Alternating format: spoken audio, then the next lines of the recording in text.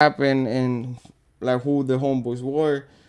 And some of the border brothers had done time. Chico and some other fools that I don't want to keep mentioning people's names because I don't know if they're active or not. But Chico was one of them. He had done time with my homeboy. So Chico calls my homeboy, goes, "Hey, homeboy, check it out." When Chico was half and half, Salvi and Mexican. So Chico goes, "Hey, check it out, loco. This and this transpire. Que pedo? You guys got pedo with us, or was it a misunderstanding?" So the homeboy tells her, "Look, we didn't know you had one of your soldados there. He jumped for SSL. They try to, downgrade us, downplay us, and we did what we were supposed to do." So Chico understood where we were coming from. And he also understood that his little homie jumped because that's his cousin. So which is understandable. Well, SSL was already saying fuck these fools. They was already saying fuck these fools. Back then we had MySpace. So I had a couple homeboys. Some homeboys had a couple homeboys. And some homegirls of them, and we have already seen fuck the hood, fuck MS, all that little shenanigans, net dreaming, the internet banging type of shit, right? So we already knew where they were staying at. They basically were saying, F you guys. Well, Blackie was an older homie from SSL, and Blackie reached out to one of my uncles that he knew from years, and he put me in contact with him. Blackie goes, "Hey, check it out, fool. Like, I get it, my homeboys, this is what happened, but you guys were in our place. I understand that." So I told him, yeah, but he could have come at us a different way. He's like, he's understanding what I'm saying. I'm understanding what he's saying, but it's not my decision to make. I can just call it, let's go to peace. No, so I put my homeboy on the phone who has the keys, and he's like, check it out, G. It wasn't done. We went to the part where we're kicking it. This fools came out of pocket. We did what we were supposed to do. Well, he was trying to find a solution to the problem, Blackie, but it wasn't coming up. So 2 days later, after that phone call gets placed, the homeboys get jumped at the mall. There was a couple homeboys that had went to buy some shoes in the mall. They get jumped by like 10 homies from SSL. They get done dirty. It was like 3 of them against 10. So they bang on them, the homies bang back, and they will start going at it. They got jumped. One of the homeboys they broke his arm. The other homeboy had a messed up eye, like they had kind of cracked his eye socket. And the other fool had got hit with a bell on top of his head, so he needed a couple stitches. So now blood's being spilled on both sides. Now, we had a saying back then, you touch one of us, you touch all of us. So, and when I say we, is because I'm talking about how when I used to be a representative of this organization, of this barrio. So here it goes. Now you guys touch the homeboys. Now we're gonna reply. We know where we stand. We know you guys chose war. War it is. We didn't know that BB had also aligned itself with them and said, F these fools, we're gonna smash on them too. This is how we find out. We had homeboys in Alameda County, right? And Santa Rita. When the homeboys came out today on that day, they got rushed by Border Brothers and SSL. So they got rushed, the homeboys got off, and then now we're like, they call us back and they're like, oh, the homies are not. So one of the homie sister goes like, hey, fool, I couldn't see the homie because this fool's on a lockdown due to a melee. He sends a letter basically saying, hey, fool, I don't know what happened in the street, but this fool's rushed us. And all the homies here said, fuck it, it's war. So now that's done. The homeboys want a war, which is something, me myself, and I'll tell you this, I want to kind of avoid it, not because I'm scared, but I kind of want to avoid it because we have built friendships with a lot of them, and to kind of mess them up or something was kind of stupid. But at the same time, I used to be a Marero. At that time, I was representative to Street Marero and MS13 game member, so I'm going to rock with my neighborhood no matter what. Well, after that riot, 2 days later, we are the party over there in Oakland. We're still sliding back and forth. We got to keep in mind, homies leave there, and then these homies have kind of like took over fucking Hotel 6, and they were bringing a bunch of fucking, you know what I mean? So, we go to the homies party. The homie's daughter was turning 2, I think. They were doing a little party. So, we pull up to the carne asada, and we were outside drinking when we see a couple cars. This fool's hopped out, and one of the young fools started letting us up. Literally, he hopped out, and that fool just started letting it go. Tack, tack, tack, tack, tack, tack, tack, tack. tak, tak. Bullshit you not, he let off like 19 or 18 of them things. But the thing is, when they were coming, they kind of burned tires. So that's how we were aware, like, oh, something shit. And when he hopped out and yelled SSL, we're like, oh, shit. So we saw it. We got down. The fool started busting. Then the homies that were inside there came down when this fool was spitting off. So we're like, you know what? Fuck this war. But here it goes. Hot Border Brothers got involved as well. And that same car, the dude that was driving was a Border Brother. So now we figure, okay, fuck it. This was the one and the jump for the homies over there. Let's get it. So we decide we're gonna know what? We're gonna go dance like cha-cha, ba-cha-cha-cha, la-la-la-la-la-la-la with this fools and go visit this fools and let them be known that 20 don't run for Nathan. So plan get to motion. Things happen. Both of them at the same time get pushed on. It escalated. Now, blood's been spilled on both sides. Now, we haven't lost one. They haven't lost one, but blood's been spilled. So, this is where it gets nasty. We went to San Jose. Back then, it used to be a club called Barcelona, and now it's different. Sunnyvale, somewhere else. It used to be in Sunny, but we would pull up to the club like 20 deep. And we see two homies with big ass BBs on his neck, and the other fool had him here. Senor standing Goofy had him here. So as we pull up to the club, the paisa that's on the door, he happened to be a brother too. So he instantly goes, hey fool, you fools might not want to come in here. This is the town business place, la la la. We're like, we not giving the fuck, fool. We come in here, dance, fuck bitches, do what we do. As we walked in there, we seen a good little amount of group, like 3 tables filled up, nothing but game bangers. So we pulled up, we got our tables, we're chilling, we're doing what we do. As we homies start getting to the dance floor, we start seeing this, bumping into each other. So the homie stopped dancing with his hyena because he had took his hyena and told that fool, if you bump into me one more time, G, I'm going to break your drain jaw. Simple as that. I don't want to curse too much. So he's like, if you bump into me one more time, G, I promise you I'm going to break your damn jaw. Do answer, well, didn't get it done, homie. Border Brothers or mines. Once he bang on the homie breaking, tick, promise fulfill. The homie Droopy from Parview Locals, who became a rat later on, Droopy was a big boy. He had them Samoan hands. So when he hit old boy, he literally broke his jaw. Literally from right here. Hit him right here. So he broke his jaw from here to here. Click it again. They see that. They all get up with bottles in their hands and they rush us. Couple homies got hit with the bottles. We start getting off. Now we know this is war. This is over with. So mind you, we thought we were going at it with SSL. We never knew that Border Brothers were backing this food, that were in line, that were backing us up, that wanted to get MS13 out of Oakland. So it went back and forward.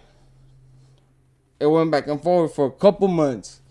We thought it was going to be, I'm not saying they're soft or nothing, but we thought it was going to be, we lit them up a couple times, the fools get, and it's over with.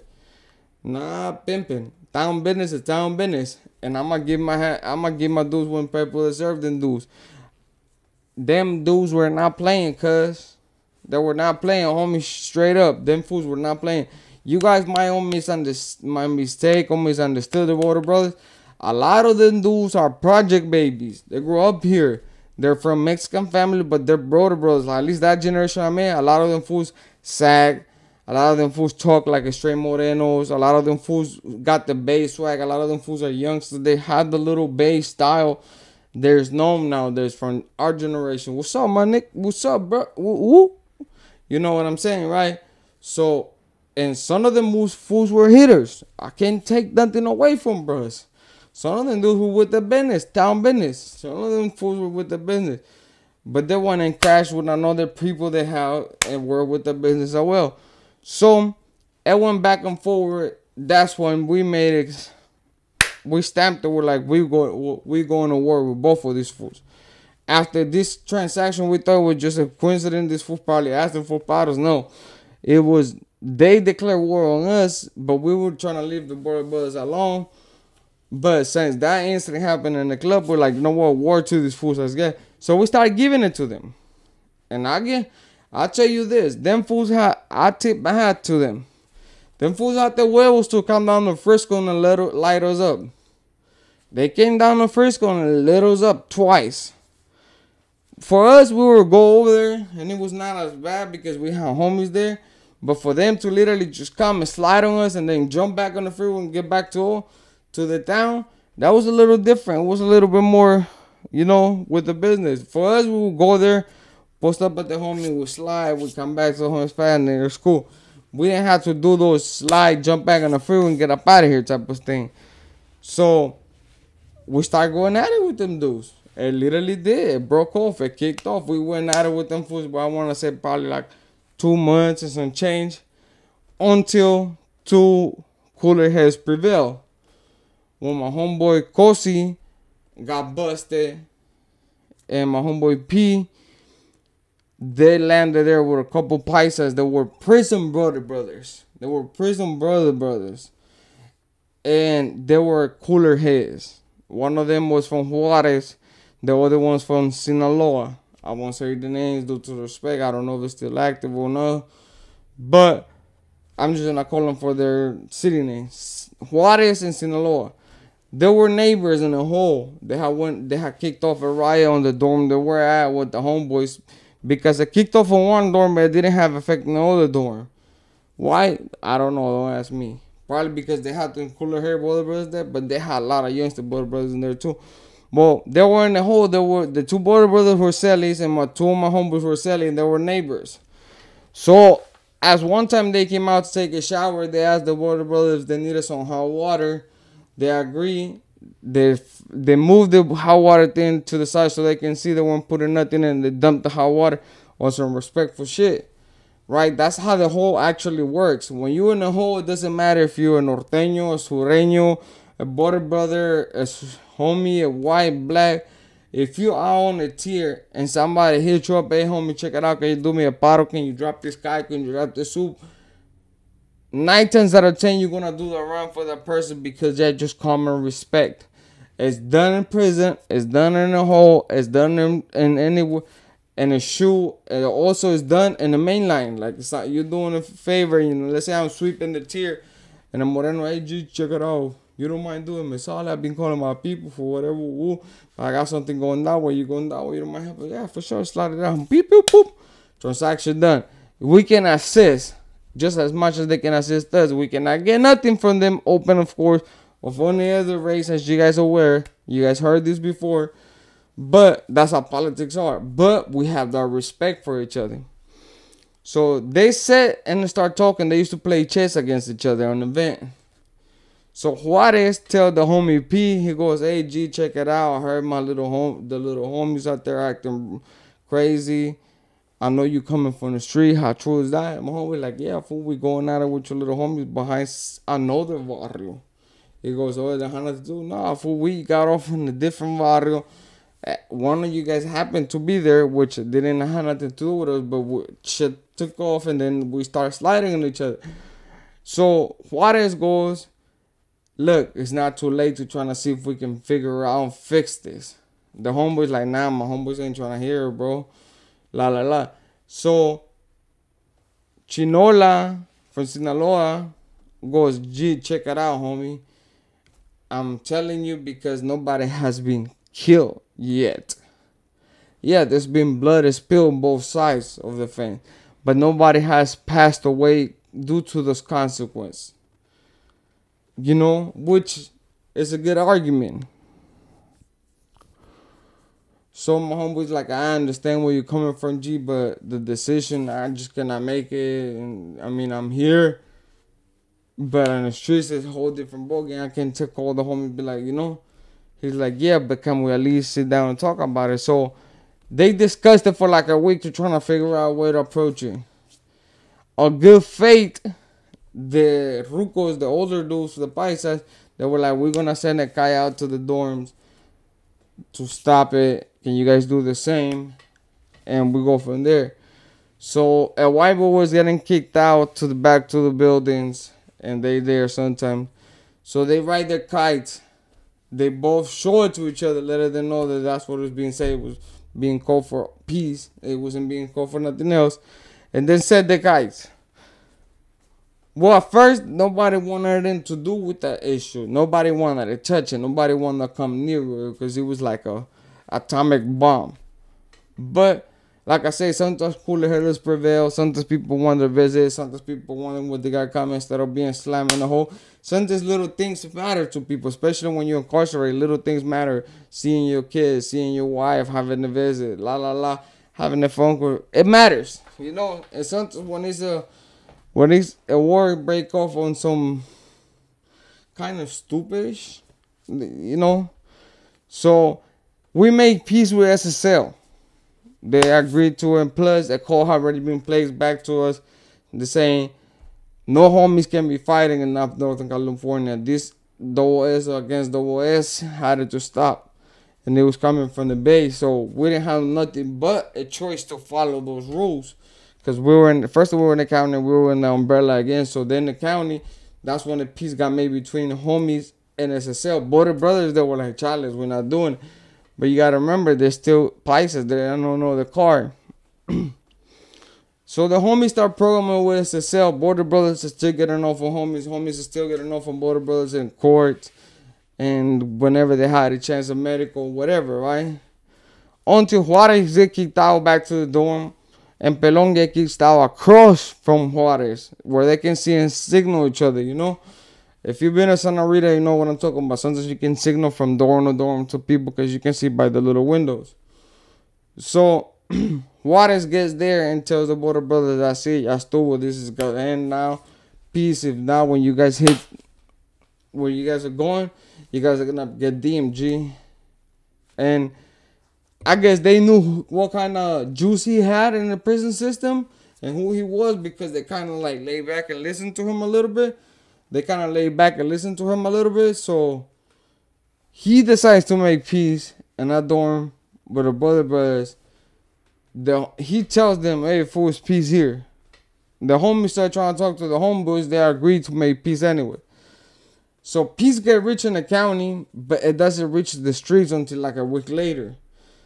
During that time, that peace almost went sideways, because they came to Acapulco. Some paisas, some border brothers came to Acapulco. Here in Frisco, there's a club called Acapulco. And as they were there, they were drinking. The homies were having fun. Border brothers and some other people pulled in.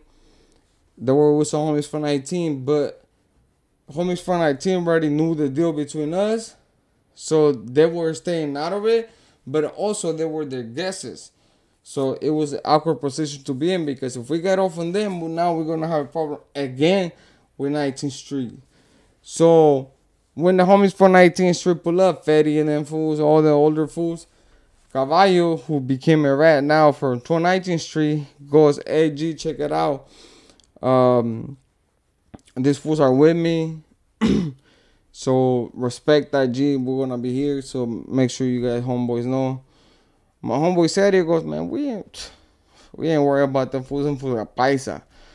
He says that border brothers get pissed and they're like, hey, G, we ain't fucking paisa, la, la. Yeah, we paisa, but we were the business fool, la, la, la. Words get exchanged. It doesn't go nowhere. The homies jump in and they split them up. Now, that's already said. Was Bierski coming in, get drunk. Here was the guy ugly. One of the homies was dancing with a hyena. They happened to be either the hyena or family of the border brother that was there. We didn't know. The homie didn't know, but he was dancing. He was, you know, doing the quebradita, touching a little bit of culito, kissing on her, macking on her, and she was letting him. She was giving the homie play, so he was like, I don't care who you're related to. I'm finna tonight. So border brother couldn't stand it, gets up and goes out right up to my homeboy and just bangs on him, break his nose. And I'm not gonna tell you we won every fight, because that would be me lying to you guys, and I don't lie. The border brother broke the homie's nose. It's simple as that. He broke his nose. Homeboy Jay gets up with another couple homeboys. They rush him. They literally flipped off one through over the bar. They're flipping through all the bar. The homies get up and start breaking fucking bottles over each other's head. La la la. Things escalated pretty quick. They get kicked out. While they're in the parking lot, things get crazy. So when people pull out fierros, they start trying to go at it, stab each other, whatever, whatnot. So a few days later, we get the call that the homie said, like, hey, fool, ya estuvo, no more war, la, la, la. But that was still a fresh issue. So homie like, nah, fool, this fool slimy, la, la, la. We now. So now we literally just beefing with Border Brothers. And like I say, there ain't no suckers. Ain't no suckers. Them fools were with the business. This is how the agreement gets rich for us to call peace. It was a quinceañera party that we got invited to and they got invited to at the same time. One of the homies' daughters for 19. Basically, it was pretty cool with some homies. Mind you, 19 and 20th Street never been that close or never been that cool, but certain homies have. Either because we're Salvadorians or we have something in common, but then we never been close. You guys gotta remember. I will tell you guys the story about that. In 96, we kicked off a war with 19th Street that lasted for a couple years. They lost homeboys. We didn't. And I'm not saying this is a bragging right or trying to minimize it. There's a lot of homies from 19. They're straight hitters. They're straight killers. But at that moment, at that place, we didn't lose not one of them. They lost a few of them. So with that being said, if you guys want to hear about the war between us and 19, believe me, even though it happened before my time, I know the whole details, backgrounds, and everything. I saw the case that it took place. I saw everything. So hit me, leave it in the comments if you guys want me to talk about it. And I will try to find the paperwork, put it up to you guys, and go from there. But when we were in our quince, the lady, the boys together was a lady. It was the grandma of the little girl that was having quince. So when we got there, they got there afterwards. She grabbed the mic and goes, if any of you fuckers rings my granddaughter's quinceañera, you guys gonna have a wrecking to deal with because you guys gonna be dealing with moi. We thought she was playing, bro. We didn't take it that serious. She was a little tipsy already, but bro, was she that serious? Ooh, brother. Let me tell you, she was serious.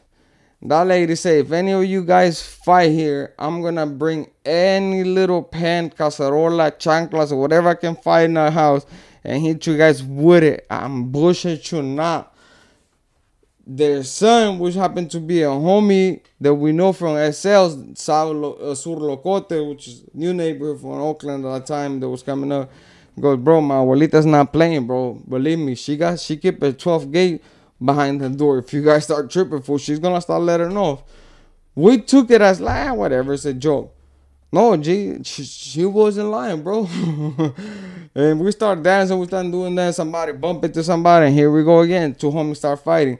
Talk like the brother with a homie start chunking it. 101. They called each other 101. So they get in the middle, they start dancing in the middle of the. This lady comes out, breaks a bottle on the floor. But since the music was pretty loud, shit, nobody heard it. She breaks a second bottle of Modelo and goes, stop, motherfuckers. I told you not to be fine.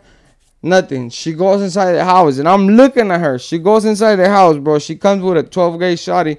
I'm thinking that shit's gonna drop her dumb ass. No, G. She grabbed that thing, put it up in the air, and book it to him. And everybody stopped on their feet.